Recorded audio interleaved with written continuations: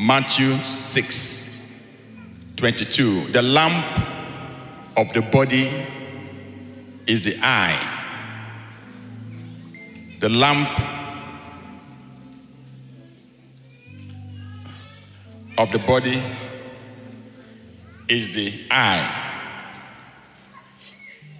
If therefore your eye is good, your whole body will be full of what? Light. Let's pray. Father, we thank you. We thank you for a day like this. We thank you for a year of focus. We thank you for all that you will do in our lives today. Lord, we thank you for all that you will do in our lives the rest of this year. Lord, we pray that this year we'll focus on you. In the name of Jesus.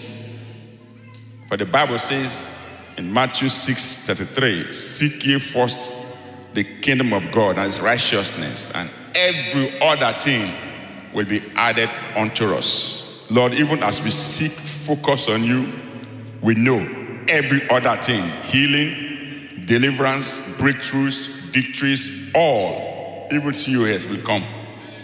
In the name of Jesus. Long life, good health, that all are portion this year. In Jesus' mighty name we pray. Amen. Amen. All right, this morning I'm talking quickly, and I'm using PowerPoint so that I can work with the time. Redefining your focus is a year of focus.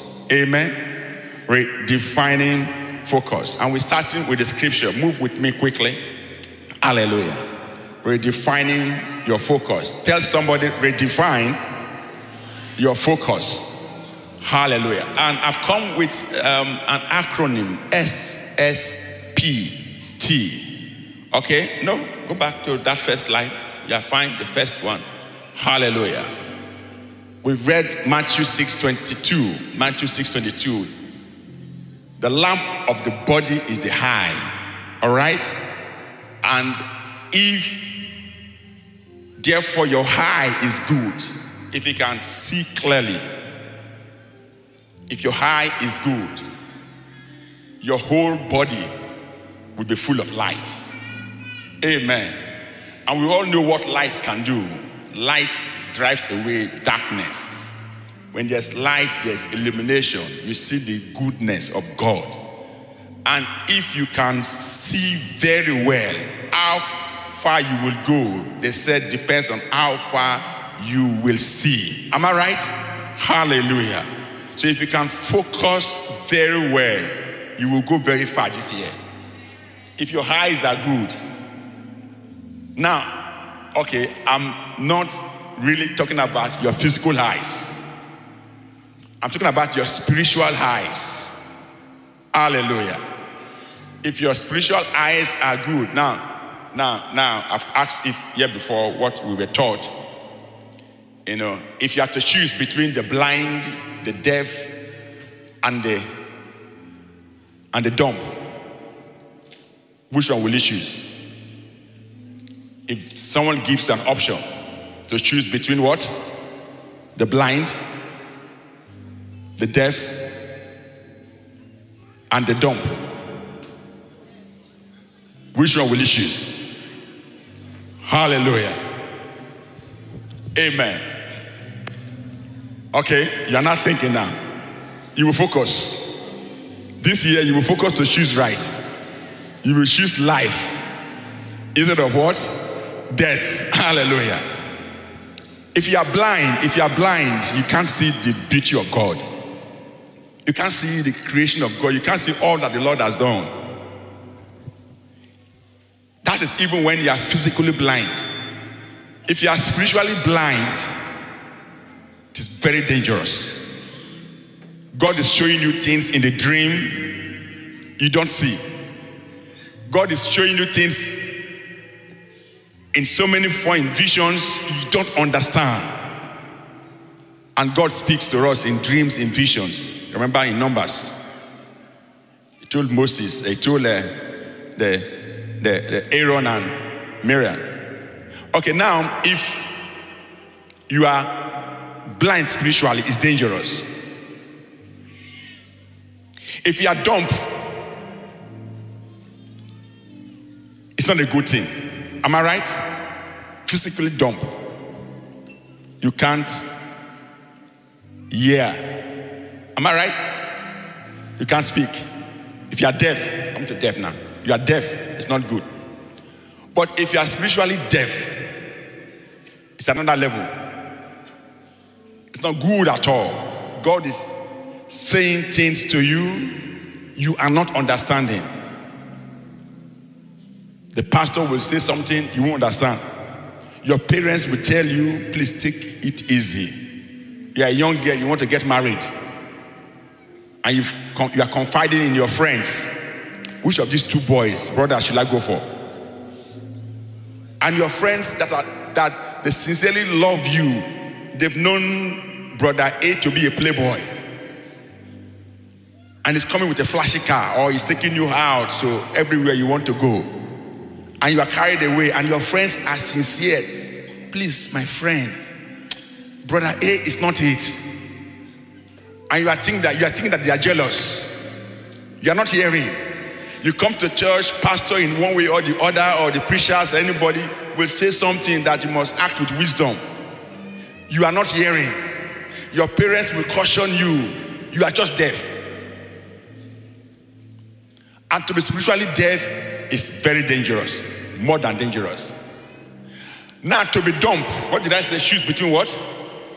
Now you know that pastor is here again. He loves telling stories. I'm not Pastor Andrea. Now, to be spiritually what? Dumb. You are finished. If you are dumb physically, you are finished. If you are spiritually dumb, you are totally what? Finished. If you can't talk.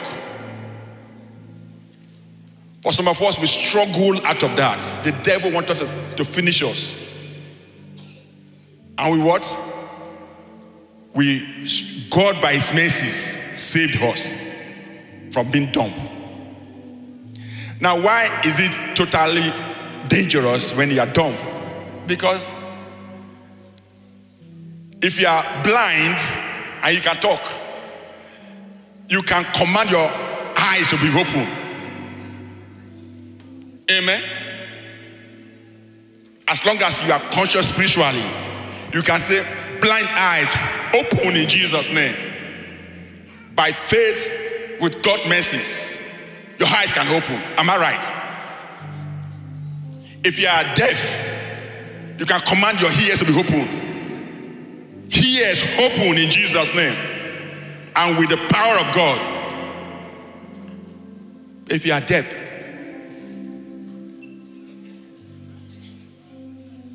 hallelujah. May God have mercy on us this year. You will not be deaf. You will not be dumb. In the name of Jesus, you will speak forth that you desire. In the name of Jesus. Hallelujah. Where are we? Redefining what? The lamp of the body is the eye. If therefore your eye is good. If therefore your eye what? Is good. Your whole body will be full of light. Shout hallelujah. Now the eye as used here depends. No, it relates. It's about your heart. It's not your physical eyes. If your heart is focused, your entire body is good. You will make it. If you have a focused heart, it's beyond the physical eyes that the Bible is talking about. It's about your heart. You must have a focused heart. Inner grit. Shout glory.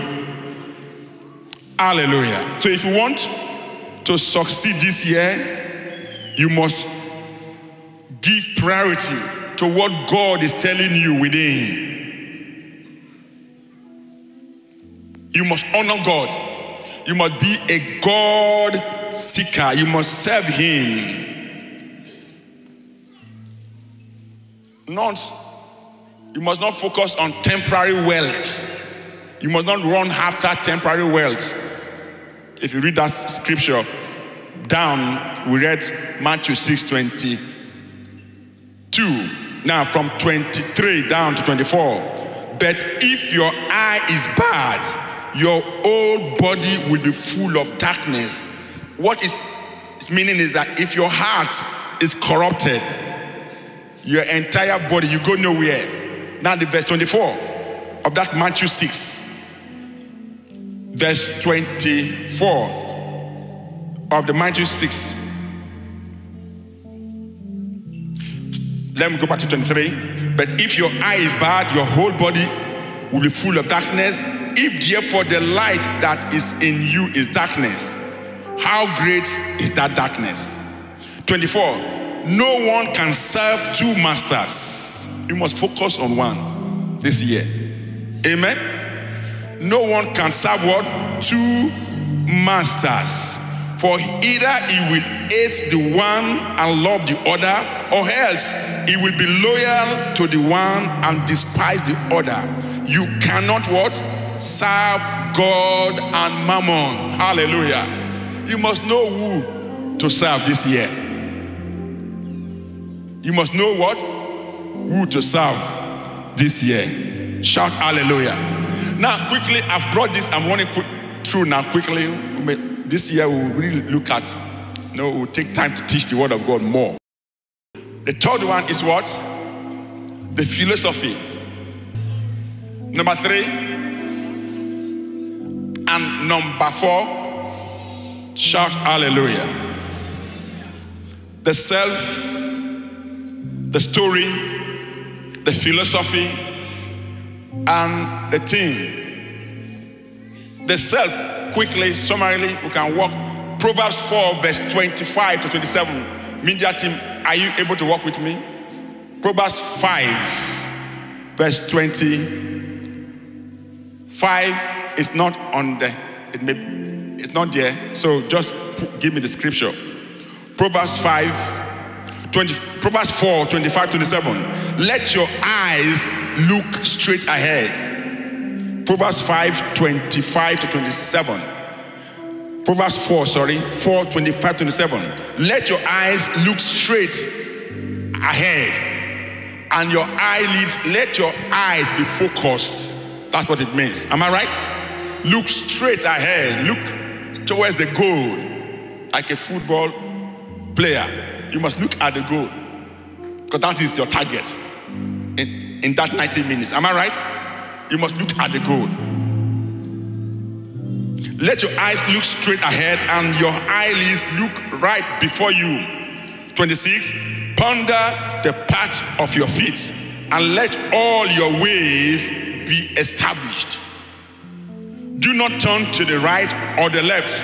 Remove your foot from evil. Now let's have that in the Message translation. My time is almost gone now. Quickly. The Message translation. Proverbs 4, 25 to 26. Proverbs 4, 25. Keep your eyes straight ahead. Keep your eyes what? Straight ahead. Ignore all side shows this year. Oh, it's happening here. It's happening there. Ignore every side show. Keep your eyes what? Straight ahead. Be so focused that you don't allow anything to distract you. I've shared this story here before. When we came years ago, 22 years ago, we were so focused that, you're studying, you are paying international fees, and you are thinking of how to make it. They're already calling you professor. Meanwhile, you are locked out of the university. You don't know, you are not even in class because they've locked you out. You can't meet up the tuition. The timelines. So you are scared of life. So in those days, sometimes you get out of lecture hall to go and take a shift. Am I right? Am I right? You're not the only one that have done that. When they call you, you have to, is that a skill of preference? Which one to go for? Stay in class or go for the shift? you will tell your friend, I will see you after the lecture. Amen. You disappear. So by the time you're coming back from work, you are in the lecture, you are in the library, you are studying. And there was this particular day coming out, and you have to meet a deadline to get a paper across to your supervisor the next day or two, studying in the library. And here was a sister, a girl, in the library, just playing with the bookshelves, just disturbing. And I need my 1 hour, 2 hours to focus on my studies. And I saw the student doing disturbing. I didn't look at the person, just studied, finished my 1 hour, went home, went to my hostels to sleep or whatever.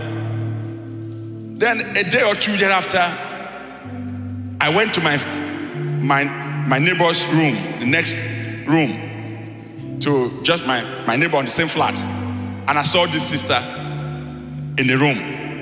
And she just ran to the door and locked the door. And I said, what's happening? Why are you? I don't know you.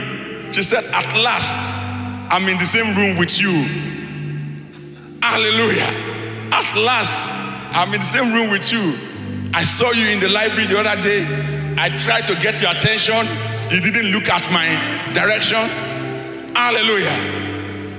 I mean, I did everything to make sure that you can look at my attention, but you didn't look at my attention. Here you are in the same room. Today, you must what? You must give me attention. Hallelujah. And I said, young girl, what is the problem? She said, I'm in a mess. I'm doing a master's program. They said you are doing a PhD. I've heard your name in the university, and you are self-financing. And I'm doing a master's program. I don't know how I can continue. So tell me how to go about it. Just tell me how you are surviving, how you are going about your PhD, self-financing. Just put me through. And I said, is that why you are locking the room? And I sat her down and we began to talk. She's now a pastor. Hallelujah. But the point is focus. I was so focused that any other thing is a distraction. My life was in my hands. I have to make it happen or not. Hallelujah. Glory be to his holy name. Where am I? Focus. Amen. We're in Proverbs 4, 25 to 27. Now, let's look neither right nor left and all that. Let's continue. Number one, the self. The what? The self. I think I don't know how far we can go, but that's where in the next few minutes I'll round up. The self. Number one thing you must know in this year is that never compromise your self story. You have a story. You can hear me telling my story. It's my story. I own my story. You know the journey you've come from. You've known the journey. You've known how far you've come. Am I right? That journey should propel you. That your path should propel you to make sure that you tell yourself, I ain't failing. I must succeed. I told some people last year, your friend, the person next to you in the classroom or even in the church can afford to go and sleep, but you can't afford to go and sleep. That person has, if it's in a school situation, that person has all his tuition paid for. Oh, I'm going to sleep. You two want to go and sleep. You are on your own. Am I right? That person has everything paid for. Accommodation paid for. So because he's going to party, then you two want to join them to go and party. At the end, you will tell. Amen? You can't afford to go to London and party with them. You cannot. They're going to sleep. You go to work. Or you go and study. You don't have time like them. They have everything, what? Sorted.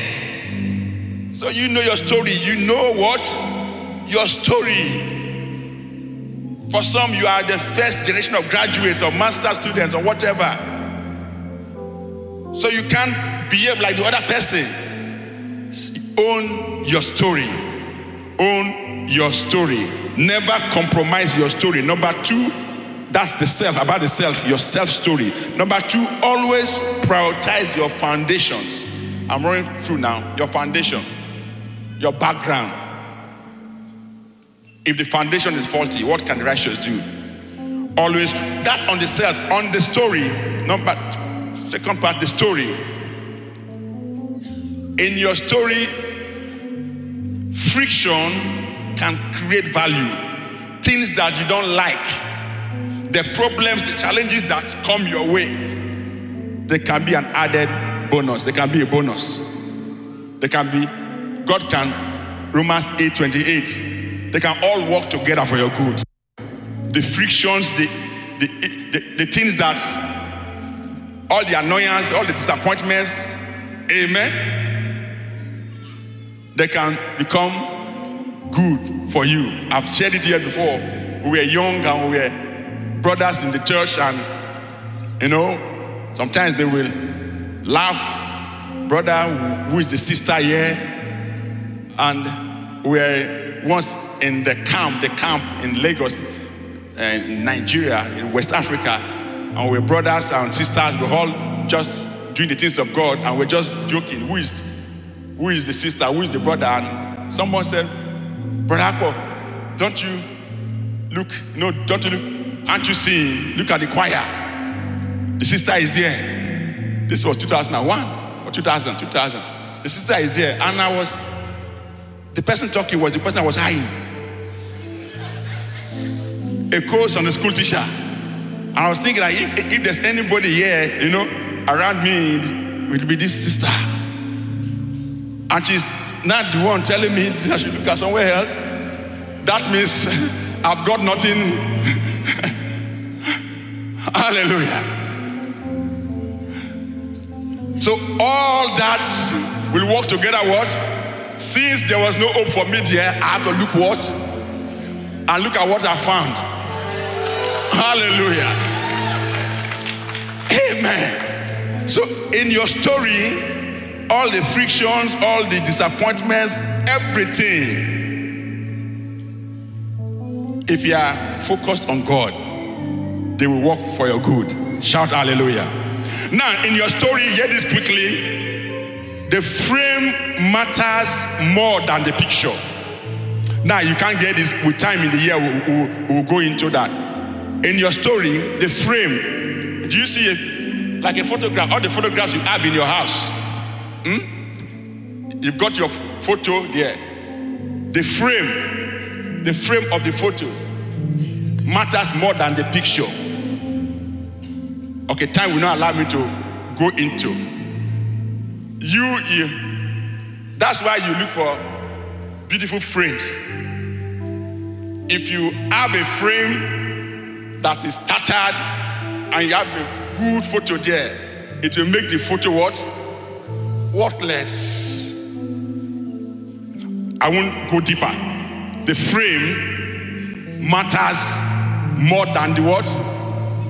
The picture. The frame. Okay, I will leave it there for now, because of our time today. Hallelujah. Now, in your story, hear this quickly. In your story, fight for the first 5 seconds. In your story, fight what? For the first 5 seconds. And that 5 seconds can mean anything in your life. That means when opportunities come, grab it, go for it. They said opportunities once what? And what? You may not have it again. Know the kairos moment, as we say it in spiritual language, the defining moment. When there are opportunities, know that this is the kairos moment and grab it.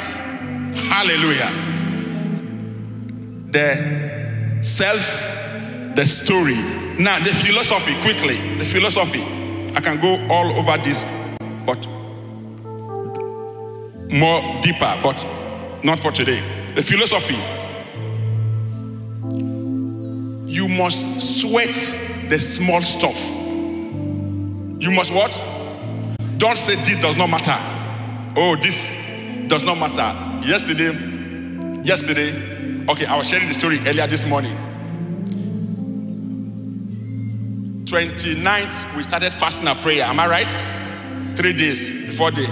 So we fasted, we praying, I was fasting, we were praying. 30th, we came here, we prayed for 6 hours. All right? We came to church 6 a.m., we prayed till 12 noonday, 1 hour, we moved to Kitli. By 12:1, we met, 1 o'clock, we met in Kitli. We had a revival, let's go fishing, winning souls. We had a service, 3 finished, but 3:30 we were back 4, we were back here. Then I was going to Aldi for food surplus. We brought some food items. Then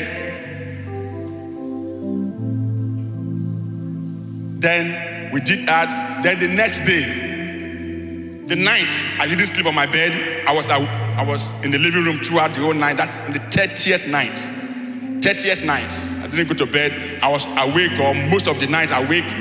Then early in the morning, we are in church for the 31st. I'm going somewhere now quickly. Finished service. We are here preparing for the crossover service. I have to go to Aldi for food items. Then I had 2 collections, Aldi, then Marks & Spencer. But when I was coming back from Aldi, I got to Foster Square traffic light. First red light, I stopped. And before you know it, I slept off. I was literally on my steering, but I was off. I was what? Off this world. I remember that morning I said, the day is not over. The day is not over until we cross over before it's over. That was my last statement here on the last Sunday, that the day is not over. Thank God we are rejoicing, but the day is not over. As I got to the traffic by Foster Square, I slept by Tesco, if you know, Wakefield Road. I slept off and I was on my steering. Within I don't know how many seconds, but I was off. Hallelujah. The small stuff. What did I say? Sweat the small stuff. So we did that. I woke up. I didn't see red light. So I quickly drove. Got to church. Gave the food items here. Went back again to Marks & Spencer. Brought in the plenty food items. Again, the ones that we use for the crossover. I brought that out. Then that means I've been awake for most of the hours. Now where I'm going was yesterday. I had a collection in Sainsbury's and Marks & Spencer. And I went to Sainsbury's. They said, okay, I needed the high V vest. Normally we pick upstairs, but I was to go downstairs, the delivery side, and they refused me entry. So I went to Aldi, picked those ones, came back home, picked the IV vest, went back, and John was with me. I was bringing him to church for choir, and he said, Daddy, must you go back to Sainsbury's again? And I said, yes. It may not matter now, but it will matter in the future. Whether it's one item, one bread loaf they are giving to us, it may matter. This sweat what? Don't say it doesn't matter. That's where I'm going. Some things that we do, if we must go far this year. Sweat what? The small stuff. Now, I'm taking too much time there now. Number 2 there in philosophy. A small miss now creates a bigger miss later. If you miss a small opportunity, if you're not careful, you will miss a big opportunity. That's why you must focus early, that you don't miss even small opportunities. You know, some big opportunities are packaged in the small things. Despise not the days of what? Small beginnings. It may look very small, but grab it. That may lead, that job, that little job, that 2 hours they say you travel to go and do in Wakefield. Go and do it. If there's no other commitment, that 2 hours can lead to your permanent job. Hallelujah. If you miss the small, you will miss something bigger later. Thirdly, dear, your skills are worthless, but your contest is valuable.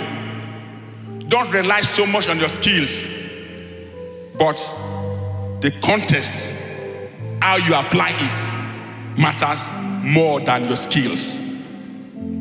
I'm giving you some principles.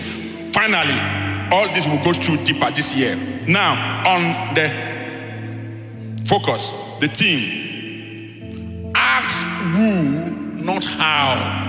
Who is doing this? Who is the? That's why we are starting with our divine encounter, the God seeker. Amen. Who, not how.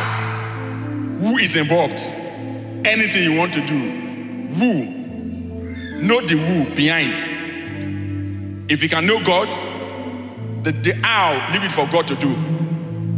How God will take you far this year, know the who. What did I say? Ask who, not how. Ask who. And God is the one that I said seek after him. And all the things we need will be added unto us. Now, two more. Now, I've got so much on all of this, but I'm just summarizing now. Create a cult mentality this year. And I've said this some few days ago. A cult, called C-U-L-T, and I mean it. Create a cult mentality. Some things that you do is as if you are in a cult. You are so committed. I was telling Pastor Ola and some of those that the way we prayed in this church, it was like a cult. When we started, we were praying in this building every day. Every day we must make sure that we step our feet on the building to pray for at least 1 hour. Whether I'm here or I'm not here, every day somebody must be in this building 1 hour to pray. Pastor, it was like a cult. It was like if we don't pray here, it was like we are open to all attacks. To the extent that one day, I shared it during the prayers recently, one day I was passing by, I parked by the car park, sunny day. I was living by Tesco here, and I parked by the car park just in the afternoon. I was in my car. Somebody was coming around, just moving around. A brother was just moving over the building.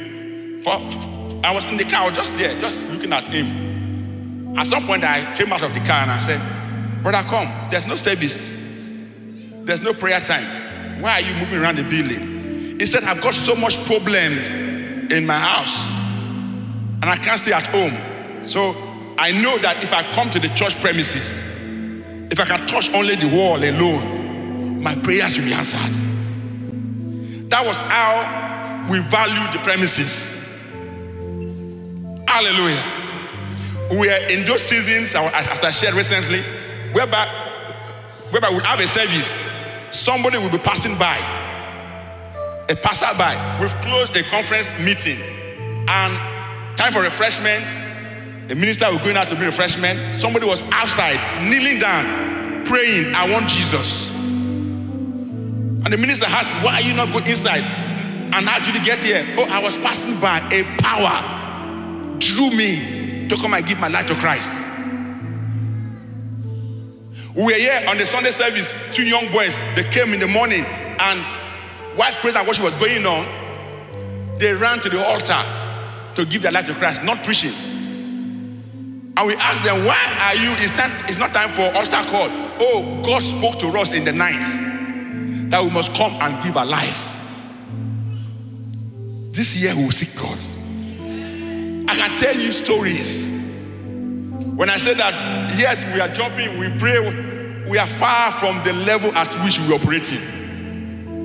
Sometimes you guys say, Papa, Pastor, we do a lot. We know how we invested. We will get there again. And this year, we will get there. In the mighty name of Jesus. Where was I? Philosophy. My time. The team. Hallelujah. Okay, the team, the who, not the how. Create a cult mentality.